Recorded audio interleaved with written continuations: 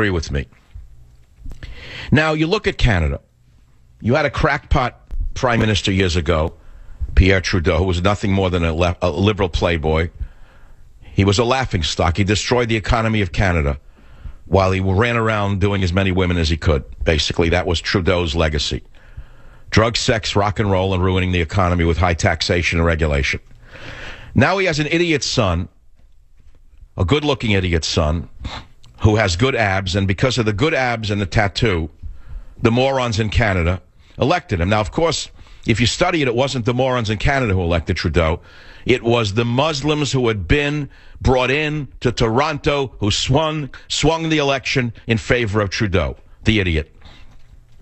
Trudeau the Quisling, as idiotic as he is a power-mad idiot, much along the lines of all the liberals in the West, who will do anything. They'll burn their own nation to the ground to hold on to power. Take a look at Germany. Merkel will burn Germany to the ground rather than let go of the reins of power. So instead of listening to the people, the majority of whom say enough is enough, we can't take it, you're destroying our borders, language, and culture in Germany, what does Merkel do?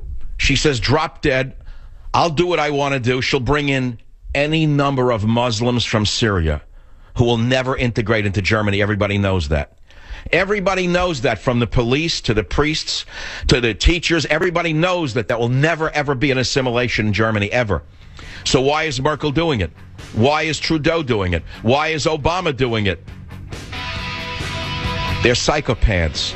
They would burn their own nations to the ground to hold on to power. Do you understand that there are people who are sick, who are running things? Do you get that there are people who are maniacs? I don't think you understand it, because this is something new to history. And I'll have to explain it in more detail right here on the Savage Nation. Join the Savage Nation. Call now, 855-400-SAVAGE, 855-400-7282. Savage. All defenses. Basically, he's given a green light to the third world to run over our nation. Barack Obama, Merkel, you name it, Trudeau in Canada now are committing a reversal of what Hitler did. Yeah, I'll bring up Hitler over and over again to attract your attention. They're just as equally psychopathic, but instead of invading other nations, they're invading their own nation. I'll keep repeating this theme today till you get it. Hitler was a psychopath, a madman. He brought his nation to ruin. What did he do?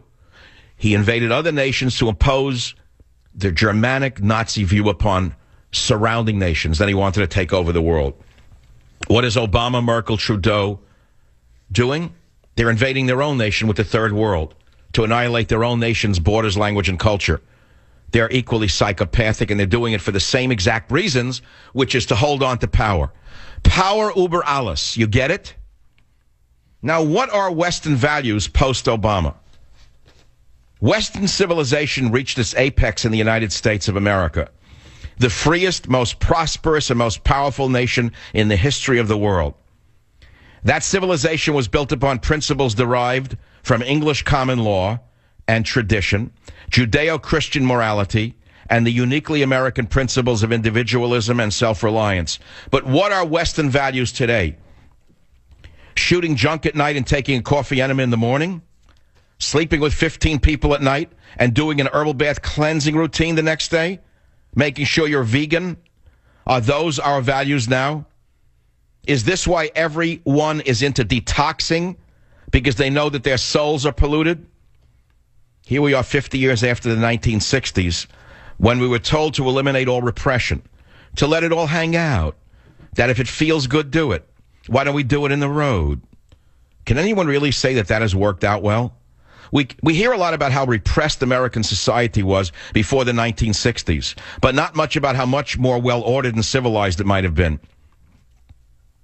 John Adams famously said that our Constitution was made only for a moral and religious people. He was right. There has always been a protection against any federal government-mandated religion in this country, as there should be. But religion or some equivalent moral set of principles is a responsibility that goes along with freedom. We can see the consequences of abandoning that responsibility all around us. Americans barely notice as a rogue president runs roughshod over the Constitution. takes over the healthcare system, floods the nation with illegal aliens, alienates our allies overseas. As long as the beer is flowing, football is available 3 nights a week, and porn is available 24/7, they'll stay fat, dumb, and happy. I mean, it'd be very hard-pressed to answer whether the United States is still a land of opportunity or a land of dependency. 1 in 8 Americans are receiving food stamp assistance. Over 1/3 of Americans have government-subsidized health insurance. We have 2 opposing forces fighting in the world right now for dominance. We have the extremely fanatical religious Muslim fanatics who interpret their religion from a 9th century point of view and are willing to kill for it. They'll kill boys for watching soccer, believing that watching soccer is the first step on a slippery slope to becoming transgendered. That is how insane these fanatics are. The West is exactly the opposite. It has no values left. The left destroyed the church. They've destroyed all semblance of religion and morality. They've destroyed the American principles of private property, free enterprise, self-reliance, and personal responsibility. They've replaced them with atheism, hedonism, dependency, and political correctness. Man in the West today has no soul. Pages 154 to 156 of the most seminal book of your generation, Government Zero. My last in the series. That's it. My last chance. Now, in the last segment, I said we've lost the battle. And people are calling like crazy, saying things such as, Richard on WBAP, go ahead. You're on the Savage Nation. Make your point, please. God bless you, Michael. I don't believe that you've thrown up your hands. You're the best voice of what's going on. Well, Richard, I think I should have clarified. Richard, you're right for calling me up on that statement. But notice what I said. I said we've lost the battle. Did I say we've lost the war? Very good. We haven't lost the war. Did I say we lost the war, but we lost this battle? And that is because the most brilliant political science commander in American history is running their war for them. With the most powerful will I've seen in my lifetime. A single-minded maniac, a psychopath in the White House, has destroyed virtually everything I just mentioned on this program. But we haven't lost the war. The war has just begun because 30 million to 40 million Americans have finally awakened to what this psychopath has done to this country, and they want to stop him from doing more. They want to stop him before it's too late. Am I wrong about that, or am I right about that? You're right about that. Well, we know that it's not Paul Lyon Ryan who's going to stop him. I named him that last night on my Facebook account, Paul Lyon Ryan. Isn't it astonishing that Harry Reid supports him, Barbara Boxer supports him, Barack Obama supports him, John Boehner supports him? What more do you need to know than what I told you when Ryan appeared on the stage? And by the way, I was the first one. Remember when they ushered him out of nowhere to run with Mitt, weak-willed Romney? Remember that? When Mitt, Milquetoast Romney was running. Remember when they floated Paul Ryan, what I said? He's a nobody. He's a quisling. Watch out for him. I was the only one who saw right through Paul Ryan. Thanks for calling. Copy of Government Zero goes out to you. Why? Because I said we've lost the battle. But did I say we've lost the war? The answer is no. Because I have a program, a plan to save America. And I'm not going to read it to you now. But I have an entire chapter on saving a nation. And there's a chapter and there are points on how to save the nation. There is a plan. There's a battle plan in the book. It's not just fluff. It's not like most books that end with nothing other than a screed and a scream. I have a plan. I have a plan that begins. I'll start with a few of them. 40 Actions to Save America. And it runs from page 313 right to the end of the book. 40 Actions to Save America. I've given you the top 40 that come to my mind as most urgent in 2015-16. And I want you to note that not all of these actions have to do with the federal government.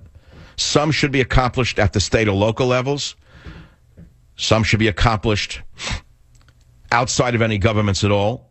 There is much that we can do in the private sector with the choices we make and the power we have over those who want to influence those choices. We have tremendous power. 40 Actions to Save America. 1, start a nationalist party.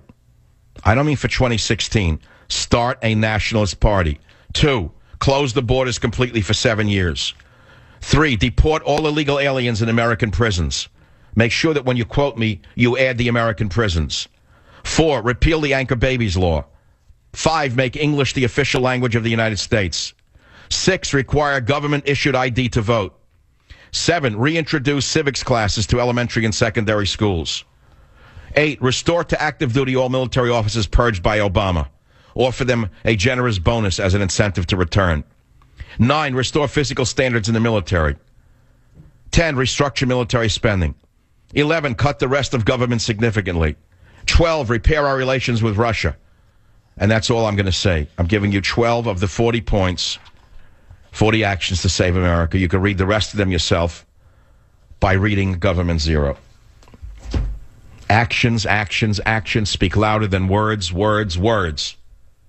Can you name one Republican candidate who actually has 40 actions to save America? I don't know of any. Even Donald Trump, who I strongly support, I haven't heard 40 actions to save America. I'm sure I could write them for him. I'm sure his staff has already gotten a copy of my book. I hope so, because there's gold in there.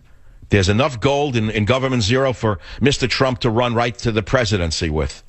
And when he does win, we might just be able to convince the people around him to save the country by instituting those 40 actions to save America. We just might be able to do it. I don't know, though. I don't know what's going to happen. The problem is once somebody wins, they have to run a country. And to run a country, they have to hire people. And once they hire people, you don't know what you're going to get. You know, people are very deceptive to get a job. You get it? Look what we did when we put the Republicans in power during the last election. And I count myself as one of the most important influencers on getting the Republican power back. I remember when Stop the Coming Civil War came out, I went on the air exactly a year ago, and I begged you to vote. I said, most of you won't vote. You're diehard conservatives. You're fed up with the Republican Party. And I said, hold your noses and please go out and vote. There was, yes, it was a low turnout comparatively, but there was a very high turnout amongst conservatives. You don't know that. That's something that the boys on CNN haven't figured out yet. The conservative turnout in the last election was extremely high because of my book, Stop the Coming Civil War. And I said, after we put the Republicans back in power, we're going to lobby them to do what we want done. Well, we lobbied them and we got the opposite. They stabbed us in the back. The Quislings, Boehner, McConnell, etc. Ryan, put him in the pack. They stabbed us in the back. They cut the conservative heart out. So when Trump wins, there's no guarantee that he's going to appoint people who will actually act out what the people have been screaming for. We have no idea what might happen right now. So that's all I want to say from my point of view. And there's one other little, shall I say, technical note that I must mention on this beautiful day, on this great program right now, which is that on Amazon, my book is #1 in politics, social sciences. This is very interesting. Government Zero has been driven up to #1 in books under politics and social sciences. And yet Amazon is doing it to me again. If you actually click to politics and social sciences, they don't list my book. They don't show it. They make it #20. So the liberals inside Amazon are trying to undermine me again. Remember last year, I didn't have Amazon? Remember they were in a fight with my publisher? I didn't have Amazon. Well, this year I have Amazon to sell the book on? Well, they're doing it to me again. One of the little girls or little boys inside Amazon has delisted my book from the list of politics, even though it's #1 on the list. They made it #20 or buried it. Wait until you see what happens when it hits a high point on the New York Times list and they don't list it. This time I'm going to sue them. Oh, this time I'm not rolling over. This time I got 3 lawyers lined up. We'll bring a lawsuit so hard on Sulzberger's girls that they won't even know what hit their running shoes. That's all I want to say at this time. Let's take some callers, please. WABC calls from New York City. Abby, welcome to the program. What's on your mind? Hi, I totally agree with you on a lot of things you're saying. However, it's more than just Obama. It's a white Congress that has allowed illegal immigration to take over this country. It's a shame to be a heterosexual. It's a shame to be a Christian. And I'm a black American woman. And we don't like all of this immigration either. No one's putting our voice... Abby, I'm so glad you called because people say to me, where are the voices of the African Americans over Obama flooding America with Muslims from Syria? They are the ones who are going to be hurt the most by this.